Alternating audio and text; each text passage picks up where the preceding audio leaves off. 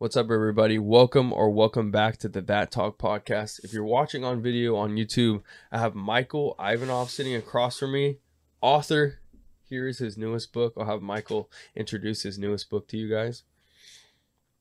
Yeah, what's up, guys? So, Cabin at the End of the Train. This is my latest work. So, if you know, all my books are written in as a fictional story, and this is part fiction, part of my story. So, Cool. it's the first one that I'm actually writing as myself through my journey of speaking, writing, that kind of a thing. But the actual story, the characters and the people I meet on it, that's all fiction. Awesome, cool. So again, I'll show it on camera one more time. And Micheal is an author. This is his fourth book, and Micheal is a speaker as well. So Micheal was one of the first people that inspired me as far as like actually getting into speaking. I'd always been into like motivational speaking. I always like loved, I think wordplay was one of the things that actually intrigued me most about speaking, was like the metaphorical aspect of it, and like music in general. Like I love hip hop music just as far as like the metaphors and everything. And then E.T. was my first, Eric Thomas was my first introduction to motivational speaking. And then when I actually tracked you down, someone actually like, you know, that I could like reach out and touch that was actually doing what I wanted to do. It was pretty cool for me. So I'm going to let you introduce yourself, kind of what you do, who you are. Tell us a little bit of your backstory, because you know I don't want to you know chop that up and you know Sure. part. So go ahead. So Micheal, let everybody know who you are and you know a little bit of your background. Yeah, sure. So now, just over the last year, my wife and I went officially full-time speaking and writing. So for a long time, for a couple of years, we were doing it where I was getting, you know, speeches here and there, working on the books, trying to promote the books. But we were still doing our IT business as well, working with my brother, and we still have a little bit of that going on the side just because it's there. No need to end it. But this last year was the first year where my wife actually quit her job. She was just she was managing a storage unit, so they kind of gave her an ultimatum, like, hey, you're missing too much work traveling with Mike, you know, either you quit or, you know, we need you full time. So she's like, all right, I'm out. So Nice. Yeah. And we still got a long way to go, you know, as far as the speaking thing and booking our schedule out to where we want it to be. But yeah, just blessed to say that we're doing that full time. And the way I got into speaking, you know, because it's kind of like a thing, you know, it's like you don't hear very often, like a motivational speaker, you know, usually it's somebody who is a previous athlete or a celebrity or something like that and gets into, you know, speaking. And for me, my journey kind of started, I was working basically in a cubicle, working a corporate job, working for a small printing company, depressed. It was just like, it got to the point where I was just like, you know, I come in on Monday, I'm just counting down the days till Friday, that kind of a thing. It's just like the life that 99% of people live. Exactly. Yeah. And I got there. I went to school, you know, I got a degree in computer applied science, whatever the degree was, just an associate's degree, and got that job and just had the plan of like, well, I'm just going to keep advancing. I'll just keep learning more about it. I'll get a better position, higher pay, maybe a better company someday. But at one point I realized none of that, what I was doing, was what I wanted to do. Everything I was doing at that point in my life was just because, well, all my friends are going to school now, so I better go to school. All my friends, you know, I was just doing it just because that's what people were saying, you know, I'm supposed to do. Yeah.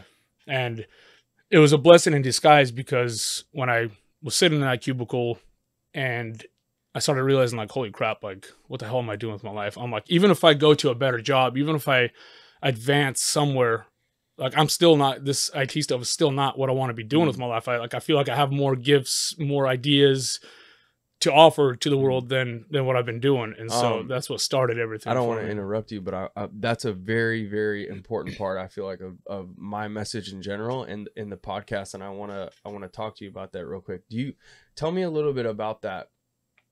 You know, in a world where everyone is like, you know, we're sick, you know, because we're sad and, you know, we're depressed and this is like clinical issues. Like, can you break down a little bit what you were feeling in during that time? Because my belief is, in what I promote, is that when you know that inner voice, and obviously that was speaking to you, like, this doesn't feel right. I know that this isn't for me. Like, there's something out there greater. I have more to give.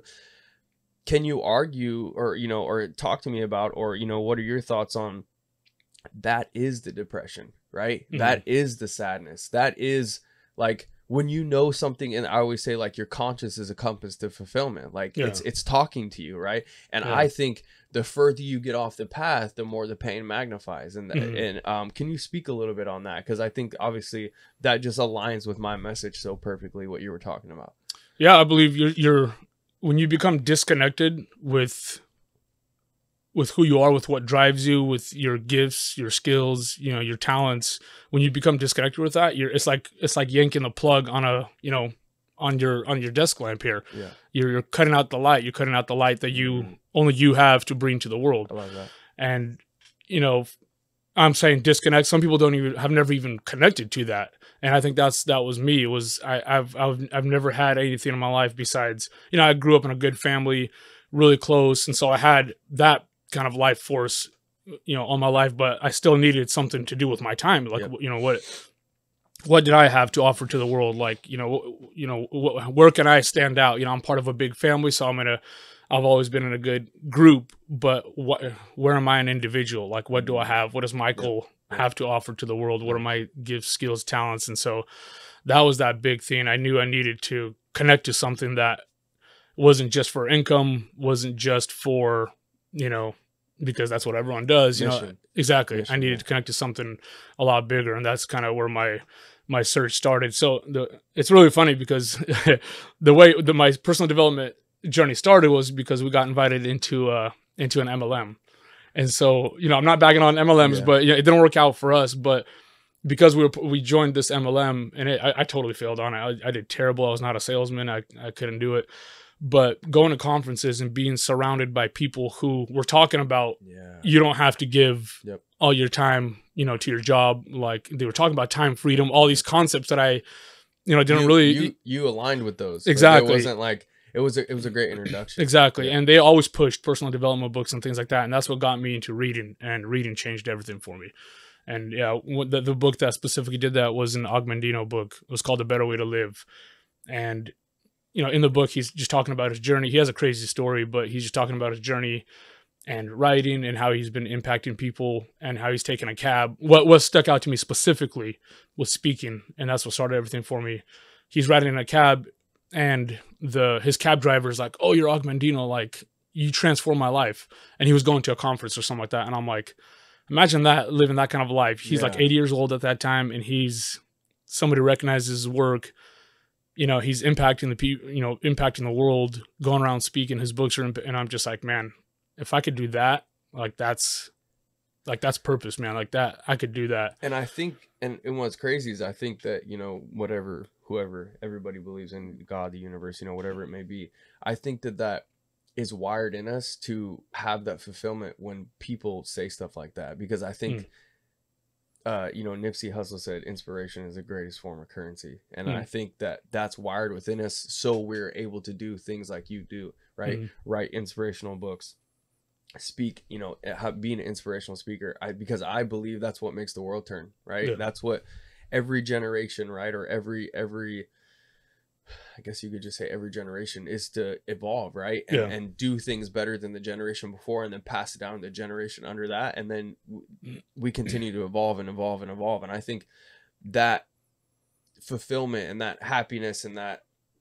shot that we feel when people say like that, that is wired in us. So that's what we pursue, right? Because I think that if that wasn't there, like you said, you know, you'd keep going with, well, I don't want to do something for, you know, just for money. I don't want to do something that obviously I'm unfulfilled in doing. Like, and when you felt that feeling, right? Or that sparked in you and you're like, wow, imagine that. And that's the same thing I feel. I'm like, wow, imagine somebody coming up to you and, you know, saying you changed my life based upon how you think. Yeah. How cool, bro. Yeah. Like, how cool. So that's kind of what got you into speaking and stuff, right? So let's jump into that. Yeah. So, to take it back even a little bit further, I'm not a natural speaker, man. Like, trust me, I'm not a natural born. I don't even believe that there's such a thing as a natural talented speaker. Anyone who says they're naturally talented at speaking is, you know, probably doesn't have anything important to say. No offense. You know, I was I like that. that's because I always hear people are like, oh, I can get up and talk about anything, and it's like, and yeah, you probably can, and you'll talk about nothing for an hour, you know. Yeah. And I think speaking is it's a skill that can be acquired, and I think it's a skill that people, I mean, yes, there's some people that are better communicators, but that's because maybe the way their parents communicated with them, they've picked that up along the way.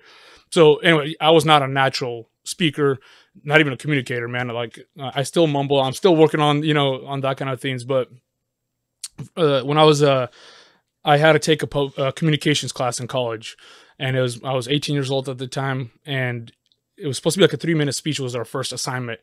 And I get up there, and like a minute and a half into the speech, like I black out. Like I don't know what I just said. I don't know what I'm supposed to say next. I mean, if you asked me my name at that point, I probably wouldn't be able to tell you. Like, I mean, I was just like my vision went blurry, my ears were red, Crazy. my face was burning. Yeah, and I got, you know, the whole class is like looking at me, and I just, middle of the speech, I just walked out of the classroom. I went to my counselor, and I dropped the class. I'm like, dude, I'm never coming back. I'm never doing anything to do with public speaking. Wasn't there something that says that like some people would rather die than public speaking? They say it's like the number one fear, like over right? death. It's like over all this like snakes and all this, which is crazy to me. But yeah, sorry, go ahead. Yeah. And so it was like a debilitating thing, and especially after that happened, then I was like, dude, never. Like I'm never gonna speak, you know, on a stage like that at all.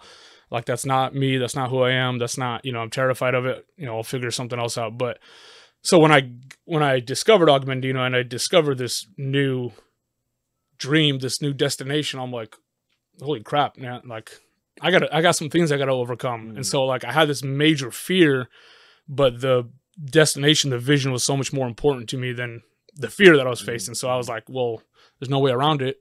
Got to go through it. Yeah. And so I started putting together my own little personal development events where I do I just put together like a 10-minute speech, and I have like my brother and a friend put together a 10-minute speech, and we just invite friends and family to come have coffee and free donuts. That's so cool. And come listen to us just to start breaking past the fear and learning how to structure something so I can say it. And that's kind of where it all started for me. That's crazy. Wow, that's a lot to unpack. So one thing I did want to ask you was, you had touched on it earlier, but I didn't want to interrupt you. Take me through a little bit, you know, because this is what the podcast represents, right? Having that talk with yourself. Take me through a little bit of the fears from yourself, and then maybe you did get some outside criticism or something, but coming through and being not a speaker, right? Not like an athlete, or not like a, you know, whatever, you know, people have these backgrounds, like, you know, built a multi-million-dollar company, whatever. Because I think that's usually where people go. They say, okay, I did something great, right? I set a record, you know, like I said, I built a multi-million-dollar company. I'm this, and this. Now I'm going to go tell people how I did it. Sure. And I think what people I think what people do look past is I've already got some of that kind of criticism, right? What have you done, right? But I think the ability to inspire someone, that is a fucking skill, right? If you can say something and have someone want to get up and go do something, or believe something different than before they met you, that's a skill. Take me through that a little bit, because I think, you know, you and I connect a little bit on that. Because like I said, I've gotten some criticism of like, well, what have you done? You know, what's so motivational about you? Why do you think you can do that? And just want to say, you know, for the record, you don't need fucking permission from anyone to do the things that you want to do. So let's just get that out of the way. But go ahead and you know, take me through a little bit of that. Yeah, it's not having a platform. That was probably one of my biggest stumbling blocks for a long time. Like, you know, I kind of paraphrase everything that I did in a short period of time, but there was a lot of, you know, time spent in between, you know, when I actually started speaking and when I got the idea. And that's the biggest stumbling block, was that no platform. What do I have to say? What are people like, who's going to want to listen to me? And especially when I was younger, when I was still, you know, I was kind of a party guy, you know, meaning like I enjoyed a good time, you know, like that's how people knew me. That's how my friends knew me. And so when I got into this personal development thing, I started with writing a blog, like an inspirational blog, you know, and I would just be terrified of even posting my first article on Facebook, because I'm like, all these people that know me as, you know, Party Mike, Good Time Mike, Good Time Charlie, are now going to be like, what the hell, like, what do you have to say? And yeah, you know, what do you know about life or purpose or whatever? And so that was like one of the biggest things that I had to overcome was just, you know, what the heck are people going to think,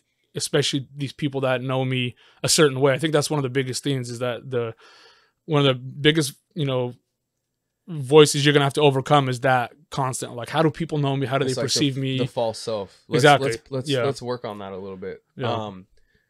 So and you know, again, this is all aligns with, and that's why I had Micheal on the podcast, because Michael's message aligns with mine a lot, and I think it's really great for us to kind of have this dialogue and go back and forth. You know, I think that is like the character, you know, you helped me with my speech, so you know my message well, but like that's like the false self I feel like that we build, right? That character that we display to the world, because this is easy, right? I can attach myself to it. Gives me, you know, some sort of like social significance, status, like boom, let's run with it. But you know that's not fulfilling, right? You know, but, and again, we could argue that that's the pain that we feel, right? That's the sadness, that's the depression. Imagine you go your whole life without being yourself, right? And I always say, like, not being yourself will cost you a lot. It'll cost you your life. That's good. Work a little bit on that with me, and how we can kind of like break out of that, because, you know, I did the same thing with the bike, right? I always battled, okay, I've got this, I have this platform, this is how people know me. And then I started posting this, a very influential part of my journey. I started, you know, doing like that stuff. People were giving me slack about it. Well, shut the fuck up and do a wheelie. And I'm just like, oh shit. I'm like, and because like, this part of me is actually my true self. Crazy enough, you know, I can go out and, you know, do all these things, have no issue, you know, battling whoever, doing whatever. But the moment, you know, I share my truth, I'm like all of a sudden sensitive, right? And someone had said to me, I went to an event, hadn't been to an event in a couple of years, and this guy who's a close friend of mine somewhat was like, hey man, you know, glad you're here, because when you were posting all that motivational bullshit, I unfollowed you. Oh man. And I was just like, oh shit. Like, I kind of went home, I kind of archived some stuff, I kind of took some stuff off my page, because I'm like, again, who the fuck do I think I am saying this kind of stuff, right? And turns out later on, I talked to him about it like a year and a half later, and I told him, I said, hey dude, you know, you said some shit to me that really fucked me up, like I need to talk to you about it. And he was like, I think I said that because I needed to hear what you had to say and I didn't want to. And that was like, wow, pivotal moment in my journey, because I was like, there's something here.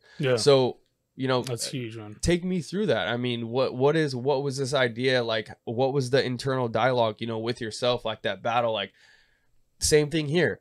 People know me as this. Every time I post something, I mean, even since the speech, since I've like, all right, this is where I'm going. I'm driving this home. This is what I want to do. I know this is for me. No engagement, losing followers. I've actually, since the speech, I've lost like 300 or 400 followers. But I'm like, I have to go through, like, the weak ones have to weed themselves out. That's just how the world works, right? Find the right ones, take me through a little bit of that. How did you work through that? How were you, you know, did you receive any criticism? How were you able to battle those things? Yeah, as far as criticism, man, I think friends or acquaintances, you know, knew better than to say anything. I've never had somebody like directly say that to me. Like, I kind of envy that, because, you know, it's like that creates a chip on your shoulder. And I know you said it took you down for a little bit, but that kind of stuff, man, just fuels me, honestly. And for me, I never had, like, I would have, you know, people say smart ass remarks on online, but people I didn't know. I think people that knew me, they spoke their disbelief in me with their silence. So like, if I would have like friends. He knows how to fight, obviously. Exactly. That's probably it.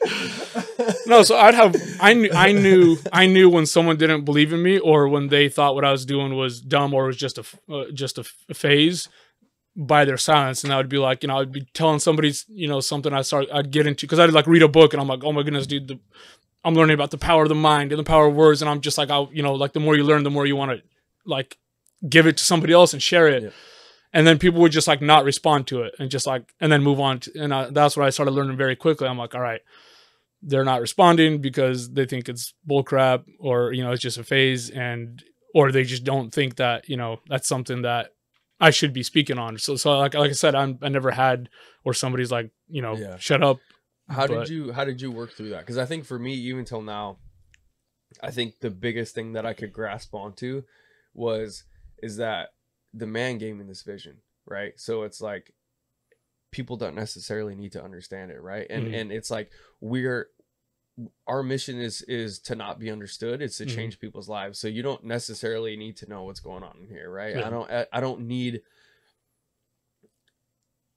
affirmation basically from you. It's kind of how I go with it, because I'll talk sometimes like just in a crowd of of a few friends or a few people in in like a gathering, and people are looking at me like I'm nuts, and I'm like I'm like, that's okay. You have to be okay with that. Obviously, you put yourself up for criticism in what you do. So what was like, was there some sort of mantra or something that you just, or it was just like there was never a question, like I'm just going through this? Yeah, for me, I set the goal and I knew that that's what I wanted to do, and I kind of just learned who to shut up around, and who I could share my thoughts around and in this journey with me. And it was family, it was my brothers, it was being able to they always understood it, and so that's who I went to when I was and the cool thing is, because we all kind of started going on this journey together, because like we're all very close, so once one of us started like reading and learning and studying business, and then the other ones, it would kind of like push everyone else, because we're all very close. Cool, so, but I learned around certain people, I'm just like, that's fine. If you want to keep it a surface level bullshit conversation about nothing, we'll keep it at that. We'll talk about football, we'll talk about politics, we're just not going to go deep. We know that's not what we want. Exactly. Like, we know. Exactly. And even the people that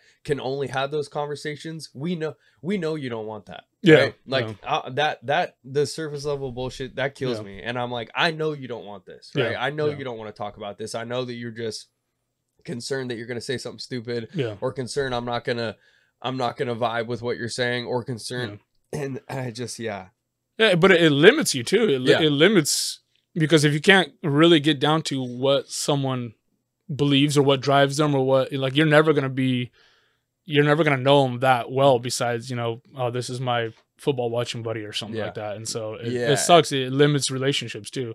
And I think those people start to fall off in your journey anyways, because there's just no way that you can have this crazy amount of growth mentally, emotionally, spiritually, all this. And those people, the conversations and the gatherings and the the arrangements just become so uncomfortable, because there's such a big gap that it's just like, it's more and more awkward. This isn't worth it anymore. And what's crazy about you, I think, and again, this is a part of kind of my message in this podcast, is you talking and telling me about your journey, like you saying, I don't have a platform, right? I'm not an athlete. I don't have a multi-million-dollar company. I didn't do anything crazy. I'm not a Guinness Book of World Record setter, but I'm going to do this thing and be in this industry where people usually have a background. I'm going to be going up against CEOs, professionals, all this kind of stuff. I would argue that is the dream, right? Saying that I'm coming into this as the guy that's not supposed to be here, and then coming in the room, that's the dream, right? It's not, I want to speak in front of, I haven't hit that number where I've spoken in front of 10,000 people before. Like, people always set these goals, but I want to argue that is the dream. Like, uncovering what you have this, like when you're sitting in your job, right? You're like, I know this isn't for me. Uncovering that, and whatever that looks like, or I always use the square block of ice sculpted into something, whatever your life is, right? Or writing, Brandon said, like writing your story, writing your book. That's the dream. Right. It's like you're living out your life movie. It's like we kind of talked about, Brandon mentioned about, like, I think you mentioned it was a Joe Rogan, where it's like, pretend that your life is a documentary. There's always somebody recording you. I mean, that's what, like, my wife and I talk, we always, have the best conversations when we're like on a long drive or something, but that's what we talk about. It's like, man, if we realize how, like, what we're doing, what we're accomplishing, how far we've already come, I'm like, you could do a movie about it. Not because I'm saying like, oh, look at me, I'm so special, I've done some, but meaning like that, it's that journey. It's like, it's like, you hear, it's always a really good story when you hear like, dragon. Oh, this guy, like, he left his, waiter job, and he just sold everything, went to Hollywood to try to act. Everybody loves and it's that. Such an inspiring Everybody story. loves that shit. Like, again, that is the dream. Like, that is arguably, and you know, I say again, you know my story very well. I always say that's the best part of the story. Like, it's like you said, you're sticking your nose in somewhere where everyone's going to tell you don't belong here. And that is the dream. Like, that is the best part of the fucking story. The part where everyone wants to quit is the best part of the story. The part where everyone says, dude, that's not a good idea. That's the best part of the story. The part where everyone says, you're not qualified to do that. And you do it anyways. That's the best part of the fucking story. That is the dragon, right? That is you becoming who you're, like this, like I said, like chiseling into who you're meant to be. I just had a coffee with a friend of mine, and he was one of these guys that he came to my original, like when I was doing my free coffee and donuts events. That's awesome. He was at one of my events and we had coffee. He was asking me some questions about marketing or something, but he was like, dude, he's like, I've been watching you. He's like, you're still in this thing and you've made so much progress. He's like, I can't believe, you know, that, like, he's like, I've been literally, like, he's like, it's cool to see your actual journey, and he's like, and it's cool to see that it actually is happening for you. That's awesome. And it was like, yeah, it was so good to hear, man, because I'm like, I don't do it for, you know, for people. Like, I know where I'm going and I know what my destination is and I know what I'm working towards, so I don't need that affirmation. But it's nice to hear that, like people are noticing and it's pushing people to, like, well, crap, like, I want to do something with my life. Like, if that nerd Mike can do it, you know, like I can do something too. So it's like your life, you selling out on your dream and going after it with everything that you have, you know, you're gonna wake people up to theirs. You're gonna inspire people to, you know, go out and do something too. Well, so it was really cool to hear. I think that's what we're here for. I mean, I would argue to say the biggest disservice you can do to the collective is to not be yourself, is to not be authentic, is to not go for it. Like, when you see people, especially men, right? I think when we see people that we like, that we're inspired by, like, for me, I'm like, why the fuck can I do that? Yeah. I literally, I'm not like jealous. I'm not like, the only thing I think about is, why didn't I start earlier? Yeah. Like, why didn't I go for that? Like, I was telling a kid the other day, and, you know, we were even talking about it off camera. People are literally out here living life exactly to the T at the point of a pencil, that small, to exactly the way that they want it. There's no reason why anybody else can't do it. And I think you doing that and us in that pursuit it gives people permission, and then the proof, right? Because I think whatever you look for, you're gonna find. If you look for reasons why it's not gonna happen, you're gonna find them. You're gonna find people that have failed. You're gonna find people that have quit. But you also, if you look for reasons why you think you can do it, there's also people like yourself that are out here doing it, that are out here writing books, like you said, that have no platform, speaking in places where you didn't think you were supposed to be in. Now look where you're at, right? Yeah. Do you know how many people have asked me about writing books and then went and actually got it done? So it's just awesome. Like, just me doing it and going through it, like, it's like you're blazing a trail, man, and it's the best feeling ever to have somebody attribute, kind of like we were talking about Augmentino in the beginning, to have somebody attribute, hey, I went and did this, or I went and tried this thing because of something you said or something you did, man. It's like, it's better than, you know, any payment or anything, man. It really is. It really is. So going back to talking about, or that self-talk, that internal dialogue, what were you thinking before Van Talks, man? I don't know if I threw you off of where you were trying to take the conversation, but yeah, I do want to ask you something, but yeah, I'll go through that. Dude, the week leading up to that, I was like a wreck, bro, honestly. But I think, let me pause right there. A quick backstory: Nate was the only person out of all the people that wanted to get into speaking. Nate was the only person that actually did what I specifically said. Everyone that came to me like, hey, how do I, you know, start speaking? How do I get into this thing? I told everyone, I was like, go to Van Talks. We have this local event. It's like a TED Talk. Go to it. You know, don't try to sit down and have coffee with me if you haven't at least tried that. Because it's like, if you're not willing to do that, I'm not going to show you some I can even shortcut trick. I can even tell that backstory, and, you know, Brandon can attest to that. You know, I'm a little off in the head. So I was recording videos in a park, trying to record motivational videos in a park for like one summer, right? I knew this is something I wanted to get into. I don't know what it was. Again, I think it was just like the whole, I love wordplay, you know, the whole metaphor thing. The things that I felt when I would listen to my headphones and hear Eric Thomas, I felt like speaking to me. I'm like, wow, what better thing that I feel like I can get into than to make someone else feel the thing that I felt. I would go into parks trying to, like I said, trying to record these videos. I would exhaust a whole battery of my camera because I would keep stuttering or I wouldn't like it. Trying to get 1 60-second video. I would run my whole, so, you know, fast forward a couple years, I was like, okay, I think I want to speak in front of people. And, you know, a couple of events lined up. I ended up going to a new church and I was explaining to the pastor, he's like, hey, you're new here. Like, you know, tell me a little bit about yourself. And he was like, oh, we have a guy, his name's Michael. He does that kind of stuff. And I'm like, all right, let me track this Michael guy down. So I look up Michael on Instagram and I message him, hey man, you know, I heard you do this, whatever, you know, something I want to get into. I'd love to take you to coffee.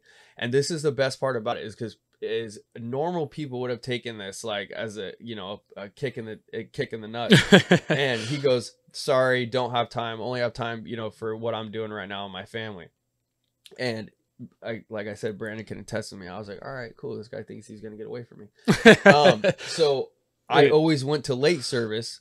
And the next week I go to early service and I see him. He's out front greeting people. I'm like, hey, this is me. I'm this guy. This is the guy that messaged you. I want your help. Yeah. And he's like, all right, do me a favor. Sign up for this event.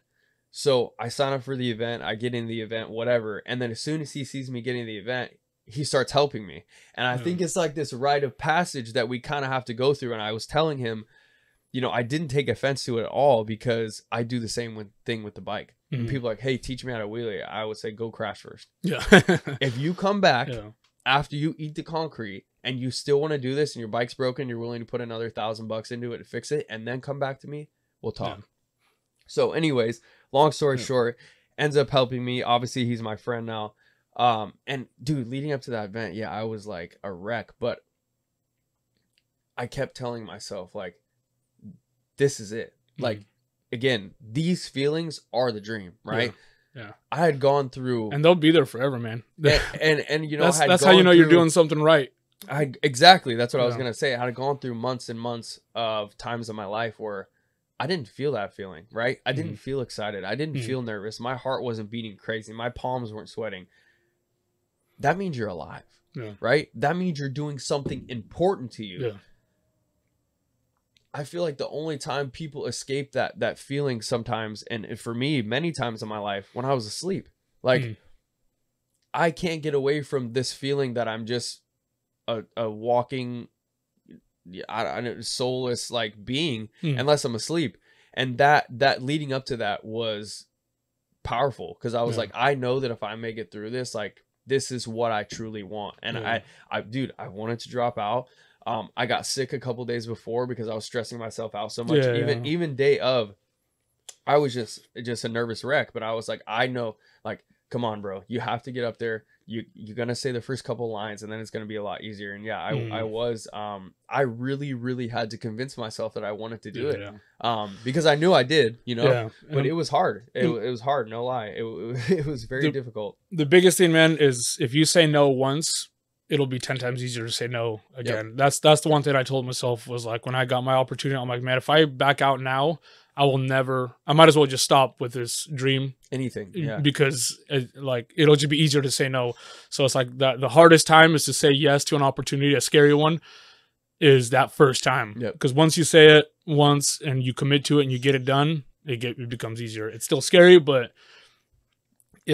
you're not going to have that, you know, I'll do it next time, you know, like I'll take the next opportunity. It's like, no, you won't. No, you're not. If you said no at that hardest time, like you're not going to get another opportunity, or you're going to say no again. You're going to find another reason to back out again. And so that was huge for me. I was like, doesn't matter I don't care if I'm thrown up before, like, I'm going up there. You have to do it. You have to do it. And I think that element of life, again, especially for a man, I feel like is so important because I realized, like, this is the kind of stuff that people do for, like, quote unquote game day, right?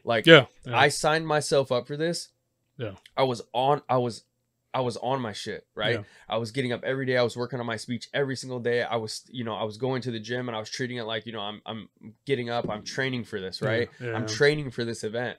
And I think oftentimes if we don't sign ourselves up for these type of things and you don't get into these quote unquote game, this is when you really get locked in, right? Yeah. When you're, and so if you can feel, I thought about it, I'm like, wow, I need to fill my life with more things like this, Yeah. because I was prepared, I was excited, I was nervous. Like, that's what makes you feel alive. That's like that we're preparing for the whole battle thing that's wired within us, you know? I love that you said that. That's exactly what I tell Mackenzie every time. Like, you know, I'm getting nervous about to step out somewhere. It's just like, I'm like, what other, like, if I can have a lifetime of these kind of moments, like, think about looking back on my life later. Because, you know, like, you have a couple of weekends in a row where you don't do much. You kind of do the same routine. You forget. Somebody's like, what'd you do last weekend? Like, oh, I didn't remember, hang out with family. Like, it all blends in. Yep. But when you had a different conversation, something new, you were in a new environment, even something simple as that, like having a meeting someone new, like you remember that. To tell you about it. Yeah, you remember that. You like, it's imprinted in your mind. But especially doing something that scares the crap out of you, it's just like, these are moments of your life that you're going to remember. You might not remember everything back in your life, you know, looking back when you're 90 years old, but you'll remember those moments when you're about to walk out. And I truly feel like they have to happen. I really do. Like I said, I think the scariest things and the things that we want to turn away from are the things that make us feel alive. Yeah. One of the principles in here is, let's jump into that. Yeah. Run towards the things, or I forgot how I worded it in there, but sometimes we run from the very things that we should be running towards. Yep. Yeah. Exactly. And that's exactly it, man. I'll be like getting ready to step out, and I'm like, somewhere deep in the back of my mind, it'll be like, dude, you know, they haven't called your name yet. You could just book it right now.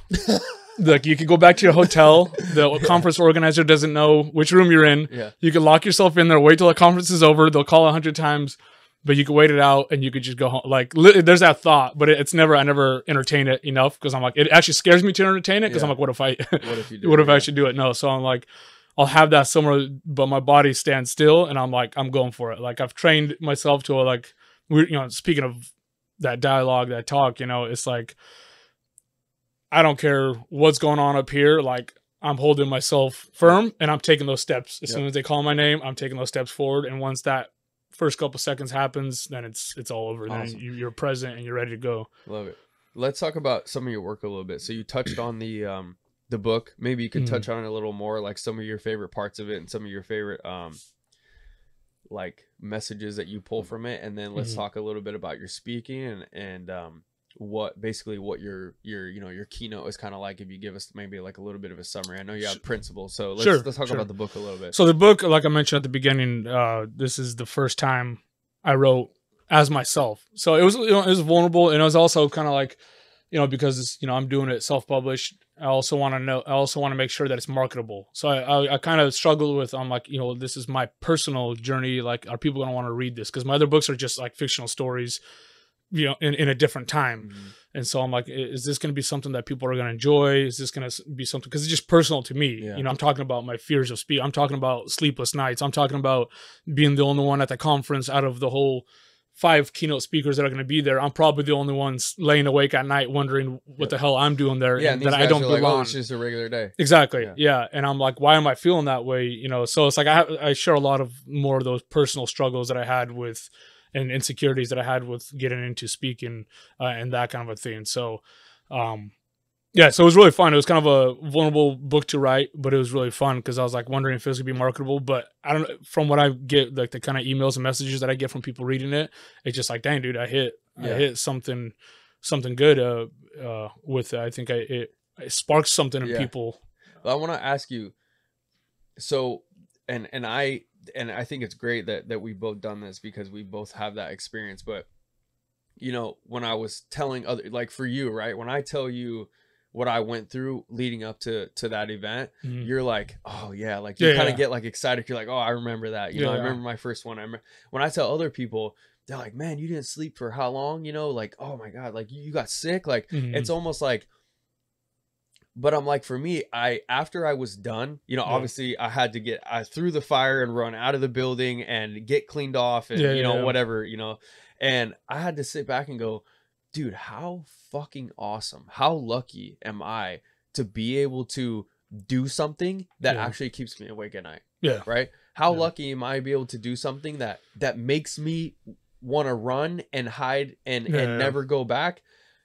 Do you feel that way? Like when you feel those feelings, like Is there something that goes on in there that says, dude, like, this is it? Like, like, you know, like you said, like, we run for the things that we need to run towards. Like, how do you see that? Dude, actually, I think I put it in there. I hope I worded it the same way, but I always say, like, the sleepless night, the nights that I'm like tossing and turning, you know, Mackenzie's sleeping next to me. She's, you know, passed out and I'm just like rolling over and over. Like, I cannot sleep, you know, because it's like leading up to an event that and like every time I speak, it's like a different audience. It's like, oh, these guys are like city planners. So they're like a bunch of like 60-year-old, you know, I'm like, what am I going to teach them? So like, I have all these thoughts start going through. And so I can't sleep. And so I have this like anxiety and I'm just like laying, you know, just awake, you know, I cannot fall asleep. But I'm like, but I remember going back to that cubicle, sitting, you know, Sunday evening, I'm going to bed knowing I have to go to that same crappy job tomorrow. Wow, and I'm like, powerful. I also wasn't sleeping. Wow. So I'm like, I would rather have sleepless nights, you know, because I'm about to do something that scares the hell out of me than to lose sleepless nights because I have nothing to live for. If that mic, can he still drop that mic if it's on a stand? You got me on that one. I was literally sitting there like, what are you talking about? I'm not going to drop this mic right now. Incredible, bro. That is, wow. No, yeah. Let's say that one more time, bro. Say that one more time. Yeah. I mean, it's, this is why we do this. What we do is what he just said. He literally, that was so powerful. Yeah. I would take the sleepless nights of anxiety because I'm about to do something scary and something that's totally uncomfortable for me, be in a room where I think I don't belong, or, you know, people have told me I don't belong, than to lose and have sleepless nights knowing that I got nothing to wake up to tomorrow. Because I had both. I was on both sides of that. Yeah. Brandon, do you believe that it was necessary for you to go through that first job of that mundane sort of ritualistic lifestyle that you knew it wasn't for you, but that gave you the insight and the motivation and the starvation to get to where you are now? Absolutely. Yeah. I think it woke something up in me that probably wouldn't have if I was maybe if I was in an IT job where it was just a little bit more comfortable, a little bit more Google-ish, like, you know, and had a better environment, I might have just been asleep for the rest of my life. Yeah, exactly. But it was because it was so depressing and so miserable. I think it was kind of like, you know, I'm a believer. So for me, it was like God, like throwing me like, all right, sit a while and think, you know, like you're going to waste more. About what you're doing. You're going to waste more time. Like, think about it for a little bit. I'm like, a little bit of my backstory. I was born in the Soviet Union. So we came here when I was 2 years old. My grandpa, you know, the siege of Leningrad in World War II, he fought. It was when the Germans encircled the city today it's called St. Petersburg. It used to be called Leningrad. And basically the Germans had that encircled for 3 years, basically trying to starve the Russians out because they couldn't take over. The Russians were fighting very hard. So the Germans just cut off all supply trains, all ways of getting food. There's 3 million civilians and soldiers trapped inside the city. And so Hitler's plan was just like, well, we don't have enough camps to take all these people. We're just going to starve the hell out of them. They'll die. We'll take care of it. And so that was like one of the biggest battles in World War II for the Russians. It was like a big turning point. Stalingrad and Leningrad were two of the biggest, and Leningrad is one of those. My grandpa was there. Like, my grandpa was literally got pulled from a muddy field because he didn't have. When we say in the trenches, like, yeah, he didn't have a gun. Like, they were just sending guys to run at the front lines. So they, like you see in that movie, Enemy at the Gates, where they give one guy a gun, the other two guys a pack of 5 bullets. Mm-hmm. That was him. Wow. So he had nothing, and in the morning, a German soldier picked him up, arrested him, and he spent 4 years in Dachau. And so I'm like, for me, it was just like even a bigger thing. I'm like, dude, so I'm like, this is where I come from. My parents escaped communism. My grandfather, fought fought in World War II, like survived 4 years of concentration camps. All of this that they went through, and I'm here in the United States, and I'm living with no purpose, and I'm just like wasting my life away. Man, it was like a double, kind of whammy on me. Just like, man, dude, you got to do, like, you have so much more to give, so much more to offer, that, it's like you got to do something. And I'm also like we mentioned before, like, I'm part of we're really close, 13 kids in the family, so 7 brothers, 5 sisters. every time I say that when I speak, people are always like, what the? Dude, that's awesome. But all very close. And so to me, I look at that as that whole, remember we talked about the parable of the talents, where it's just like, I was the servant that was given the 5 talents. I was blessed with all this stuff. So I'm like, more, and you say it very well in some of your videos, like, to those who are given, or to those who much is given, much more is going to be expected. Yep. And I'm like, dude, I have so much more that's going to be expected of me because of where I came from, because of what I've been given. And I'm like, and here I am just like counting down the days till Friday so I can, have a couple of drinks and, lose my mind for a little bit and forget that I'm going back to work on, on Monday. So, dude, holy shit. Yeah. I'm like blown away by that. Dude, this guy has me speechless. Yeah, that's perspective. So that's a part of his, that's a part of his keynote. I've heard you say that in your keynote. Yeah. And, I do that, and I have somewhat in myself, even, before meeting you, have that sense of, and I think it really comes down to honor, right? So like, I have Japanese blood. So I looked into like, my whole message with the 1 of 400 trillion is like, you're here for a reason, right? And the Bible talks about that too. I think it's Proverbs that he says that God has created us purposefully, right? Exactly how you're supposed to be. So I'm like, okay, this is an accident, right? So I look back, and who were the warriors of my blood? The samurais. Every time they fought, it was a battle to the death, right? So I looked at myself, and I'm like, and I feel like it was no coincidence with the bike, right? Because I'm like, every time I go out on the bike, I'm risking my life. And I looked at it like the same way you're looking at it. Like, is this really all that my life has for me? Right? Am I really waking up afraid to be? And I I have a spiritual background as well. So I firmly believe, like, as as a mission-based spiritual man, like we don't, oh, not the word fold. We just don't subscribe to things that are built by man, right? We subscribe to things that are built by God. So am I really gonna sacrifice what I believe my life to be for a piece of paper? Right? Every day. And I have this warrior blood, right? You have this soldier blood within you. I have this warrior blood within me. And this is going to be my fight. Yeah. I'm just going to fight for money. That's it. That's all your life has for you. And I think that, and I argue this as well, and I say this to people, there's like life is metaphorical to me. I think the Bible is metaphor. I think everything that we go through, there's some sort of message that can be pulled. Even the original guys, self-development guys, like with every, Neville Goddard and, Napoleon Hill, with every, there's a seed of equivalent gain with every, horrible or, traumatic experience. And I think, people talk about like the traditional or the generational, like sickness, quote unquote, or pain that's passed down. And I believe it's just a metaphor. Like the men in your family were supposed to take that responsibility. And now as generations go on, it gets harder and harder and harder to take that responsibility. And then the next son has to deal with it. And, I tell my son all the time, and I'm so lucky and I'm so blessed that I have, something has given me this wisdom, meeting you, meeting all the people, being in the field that we're in.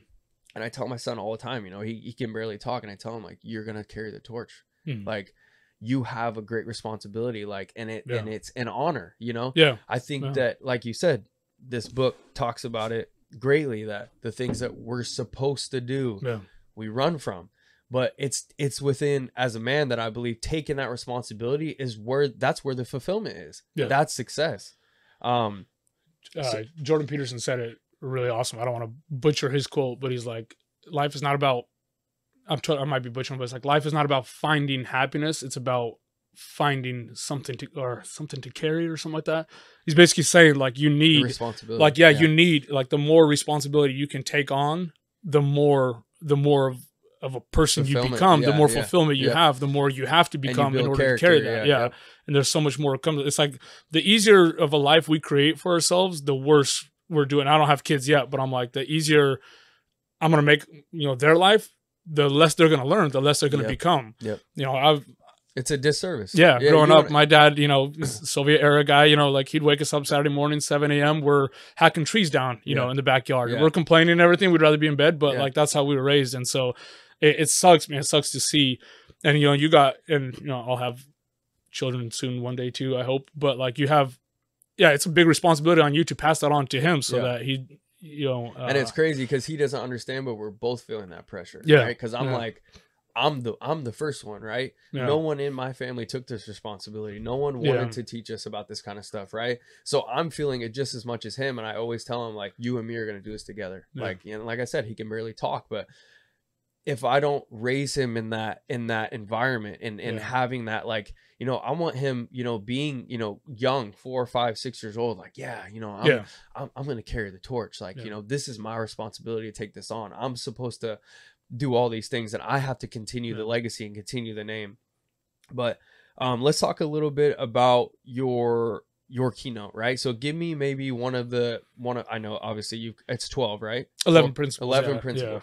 So give me your favorite one and kind of break it down a little bit for me, because we don't want to go through obviously, you know, we don't want to give all your nuggets away. Yeah. So I would say the first one, and because that goes along with the theme of your podcast too. It's words spoken set life in motion.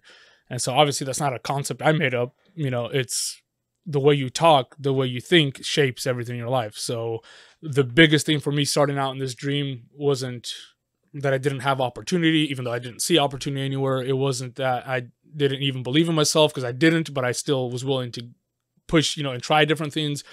But it was that dialogue in here. I knew, like, if I didn't get that fix up here, like, you would have kept telling yourself, oh, there's no opportunities for me. Yeah. Oh, yeah, what am I thinking? Yeah. Right? I'll just go back to my cubicle. Exactly. Like, what was I thinking? Cool. Exactly. Yeah. And so the first thing I knew that I had to take care of, man, when I was, because the keynote is built out, or the 11 principles are from my first book. But yeah, when I was writing that, they were written out as declarations, but it was kind of like, it's just like, if I want, right now I got, you know, like it's like you have two voices, you know, you got, you know, the ones that's telling you, hey, like, do it, dude. Why not you? Like, why can't you, why wouldn't, like, you should go try something. Like, why can't you do this? What, you know, these guys are doing. And immediately you got the other one that pipes up that starts listing off all the reasons for why you can't. And it's like, until you can get those two working for you in unison, like, you're going to be battling. And I think it's a lifelong battle, because I don't think, like, you know, I've been speaking for a while and I still have, you know, those doubts, but I've just learned, like, I will literally almost verbally out talk the voice that I don't want to be speaking for me. Yeah. Like, and again, I always say this, like, for whatever anybody believes in, but I feel like that's the enemy. Like, again, this is, for me, that's a metaphor that I can place a material on, that I can, like, actually physically go to battle with every day. Right. Like, when you have those thoughts, it's like, nah, like, you're not going to beat me. Like, you don't want me to do that. And it's like, of course you wouldn't want me to. I'm going to help people, right? Of course you wouldn't want me to. I'm going to change people's lives. Of course you don't want me to do this. Like, you know, and I have that, and again, that's why this podcast came to fruition. It was like those were the things that I was dealing with. Like, no, you are meant to do this, right? There is, and I would argue too, people think, I think, looking from your perspective, like, from even for how in the journey that you and I are on, like, how much more you're ahead of me, I think people will look and go, well, it's a lot easier for Micheal. And I would argue that it's harder. As you get into more power and more service and more help, that you become more of a problem for that metaphorical enemy. You got more opposition. So it's like, exactly. When you're not doing shit, I mean, really, like, when you're not doing shit, what battles are you really facing? You're not ruffling any feathers. You're not exactly. So, and I also, you know, you and I, and I'm, you know, I have this, like, extreme sports background, so I'm an extreme person. And we had this conversation in your living room, but I would argue, like, as a man, if you're not an offering, like, if you don't take your truth and express it in service to others, is what I say, like, expect misery. Right? And because I believe that nothing is ours, right? This platform's not ours. That's why I want to share it. It's been given to me. The wisdom has been given to me. The wisdom has been given to you. It's been given to you and I for a reason, not to keep it in here and to be a mercenary, but to share it. And I think if you don't, again, I think that the pent up wisdom and the pent up things, and I would argue also that the pain that we feel is, like, you know, like you said, when you're in your cubicle, that's just a reminder. I don't think it's anything bad. I think it's just a tap on the shoulder. Hey, you don't like this here? Like, like, why are you not doing what I sent you here to do? Right. But it's and even the book that I'm reading right now, Wild at Heart, which I was going to tell you about, he says that none of the characters in the Bible were given a blueprint. they were all just given kind of like, hey, I need you to do this, right? It wasn't like you were going to get this step-by-step guide. That was the journey to figure out what you were supposed to do. And so for some of them, a long journey, a really long journey. We haven't lived long enough for what just the journey part of what and Moses, some of those dudes had to go through. Yeah, which is great. And again, the metaphor, like if they could go through this, and I had a friend that I reached out to. I talked to you on the day of my speech, and I had another guy. I was like, I know I need to talk to this guy.